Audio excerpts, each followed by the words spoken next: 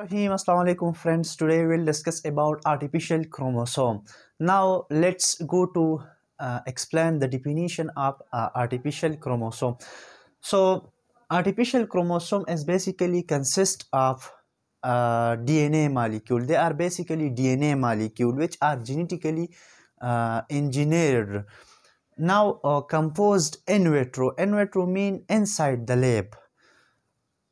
It's have defined constituent, mean it's have different type of parts. Guarantee stable maintenance of large fragment. They have guarantee when we insert a foreign DNA molecule inside this type of chromosome, so they have the guarantee to maintain the fragment of foreign DNA. Now with the properties of natural chromosome, they like property of natural chromosome.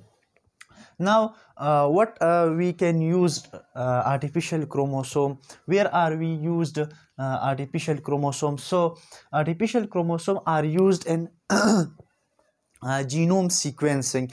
We can sequence any type of genome using artificial chromosome.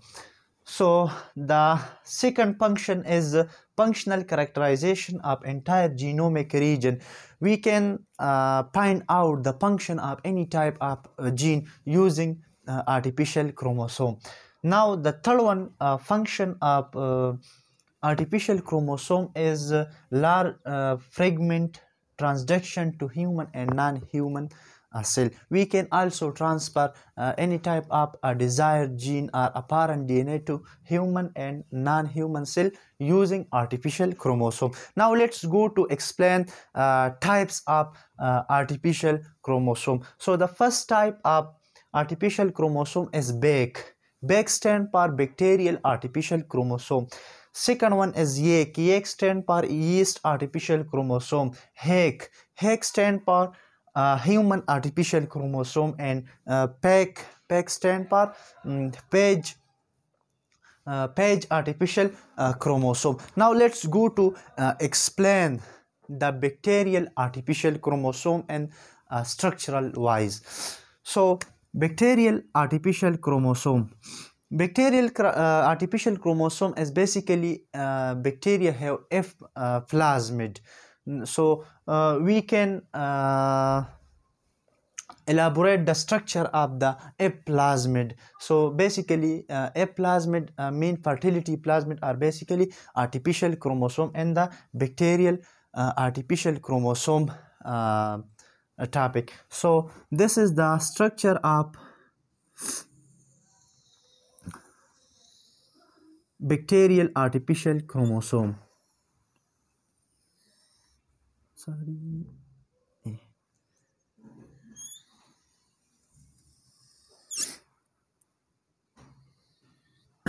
We explain in the definition that bacterial artificial chromosome have defined constituent. So here they consist of different type of parts. The first one is ref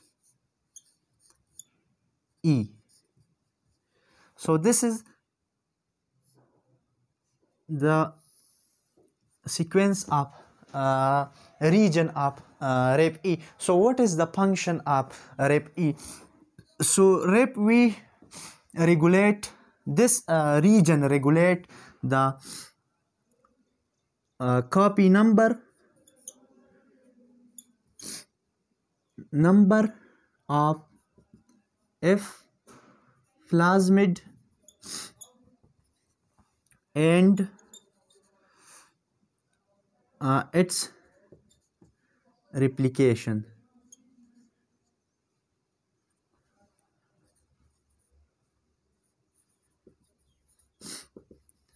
So this part help in the copy number of plasmid, the regulation of copy number of F plasmid and its replication. That how the replication of this F plasmid takes place. So the rep E portion of this bacterial artificial chromosome control the copy number, and of F plasmid mean fertility plasmid and its replication. The second part is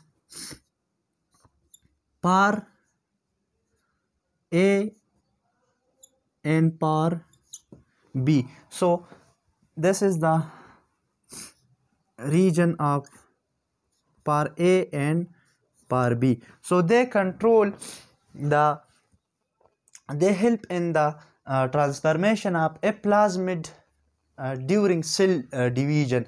So this portion help in the transformation of a plasmid to daughter cell during cell division process. Now the third portion is selectable marker. Selectable marker have we use selectable marker for screening process. So a plasmid have region called selectable marker, which is used for the screening process. When we insert our desired sequence in a plasmid, so we then we check that our desired sequence are inserted or not. So this region are help in the screening process. They have different type of antibiotic resistance gene like ampicillin and tetracycline or Lexate gene sequence are present in this portion. So they can help in the screening process. Now the last portion is here, the T7 and SP6.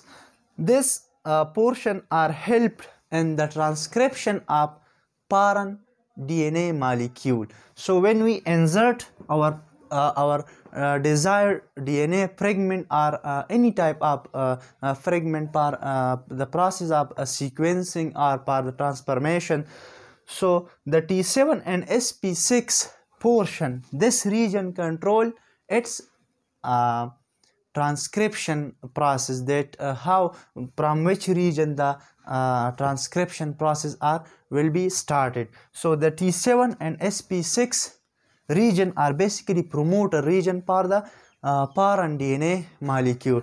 So this is the constituent parts of the artificial chromosome, bacterial chromosome. Now what is the application of artificial chromosome? So using artificial chromosome or bacterial chromosome, we can study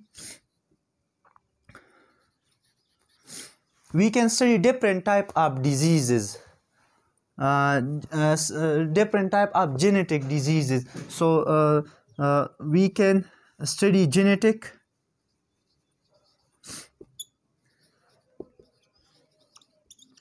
diseases. So those diseases which are transferred genetically from parents to offspring. So we can study genetic diseases using the bacterial artificial chromosome. The second application of this bacterial chromosome is to study neurodegenerative diseases. We can also study different type of neurodegenerative diseases like Alzheimer's diseases, Parkinson diseases, and other type of diseases which are related to our nervous system. So we can also study neurodegenerative diseases. So we can also study the genome of infectious viruses like pox viruses,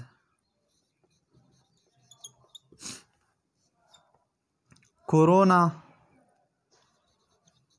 virus, using bacterial artificial chromosome. We put the genome of these virus in this bacterial artificial chromosome, and then we study the toxic and the infectious effect of these type of viruses. So this is the all about artificial chromosome and its type bacterial chromosome.